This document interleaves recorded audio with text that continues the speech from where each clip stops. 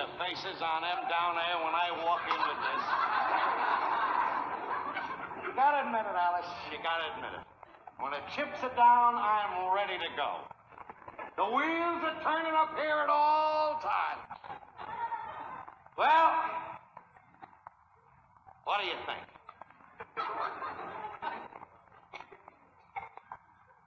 I think you're nuts.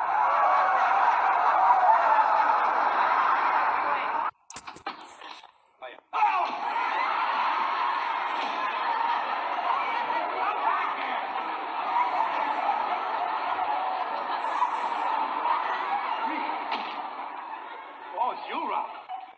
Boy, I was scared there for a minute. I thought we were being invaded. Invaded? Did you hear that, Alice? It didn't take him long to find out that I'm the man from space. Space? Who said anything about space? I thought we were being invaded by Sherman tanks. Sherman tanks or the man from space, as Norton would say. I like to say it is the man from space, and we certainly know it is Jackie Gleason as Ralph Kramden, and this is Will, and this is Sci-Fi Guy, and we're going to be talking about one of the first DIY, do-it-yourself costume maker Ralph Kramden on The Honeymooners in the episode The Man from Space. Now, this is just one of my favorite episodes. The show, of course, The Honeymooners is just one of my favorite all-time TV shows. And this one is, for so many reasons, it blends science fiction and costume making and French history with Norton's love of the man who we would later learn actually condemned the power sewers, but he thought at first that he designed and built them. Delana or whatever his name is. But I think, I've seen it so many times, and in preparing for the podcast here, I watched it once again, and Ralph really comes across as one of the kind of first, do-it-yourselfers, DIY, which is all over YouTube, which is all over the net, which is just, when you go to a Lowe's, when you go to a Home Depot, it's all about do-it-yourself. Yes, one of the first do-it-yourselfers, and for this episode, if you guys are not familiar, Ralph has the grand genius idea of winning the Raccoon Lodge's costume contest. So he wants to rent a costume for only $10. Then if he wins the first prize, that's $50. So he'll make a profit of $40, and he tries to corral Norton into going in with him. But Norton has already rented a costume of his hero, Delabriaski, the Frenchman who designed the Paris sewers, but then later on he discovers he condemned them. But again, what was really, to me, fun and just so kind of like today is everyone sort of does, the DIY, the do-it-yourself today. But back then, I guess, well, in some ways they probably did it more, because they had less, malls and shopping and online Amazon.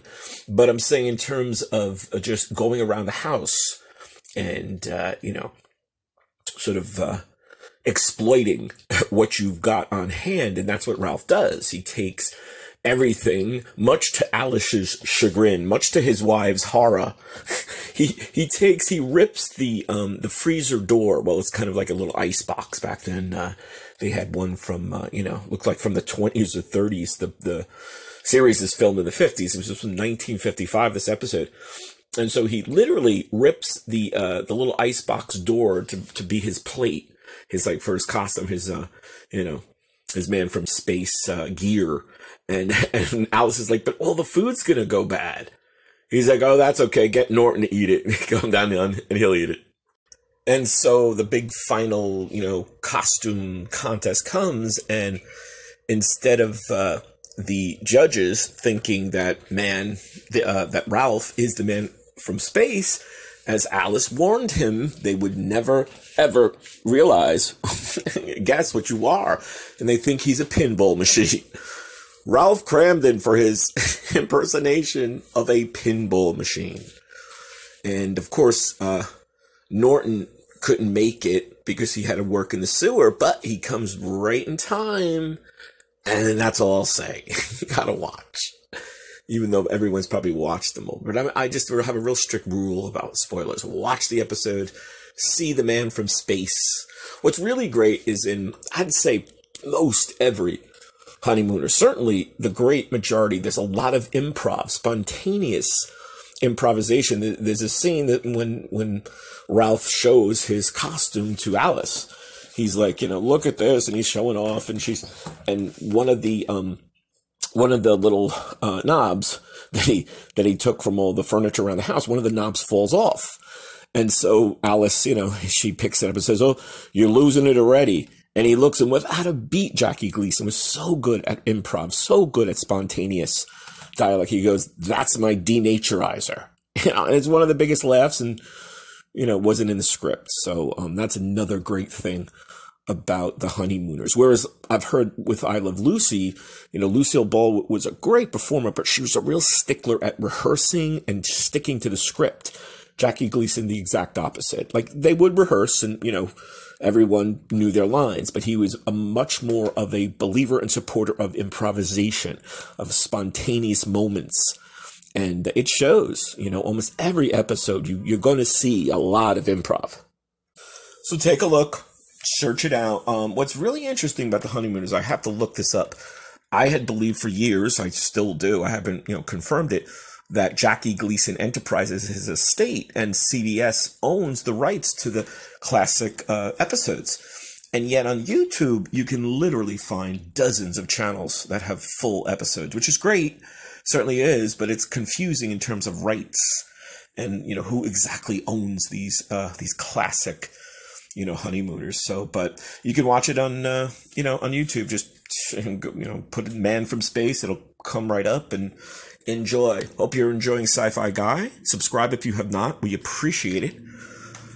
And we're going to do a lot more. I know there's a lot more Honeymooners to mine, because even though it's a straight, in many ways, comedy, there's a lot of weird and cool stuff about the Honeymooners. So we'll see you soon.